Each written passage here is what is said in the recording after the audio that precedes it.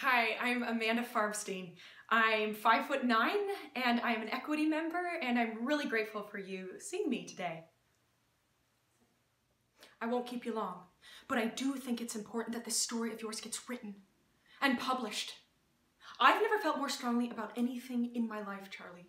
I mean, you have been rubbished by this woman, this clown, this talentless nobody. Now she's everywhere, can you believe it?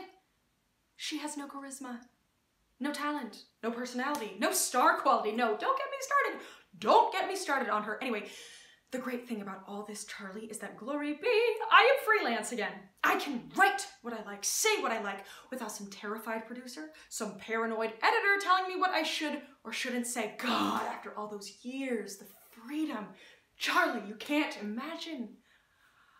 It's like having to talk in a whisper for 10 years, and then suddenly finding after all this time I can shout again. Yes! Fantastic! Yes! Oh, yes, you fight them. Of course you fight them, but in the end it's so tiring. You get so tired, Charlie, you've no idea. And eventually I said, that's it. I said to myself, Gail, either you stop here and now, or you have a serious breakdown, girl. And I stopped. I took a deep breath. I stopped.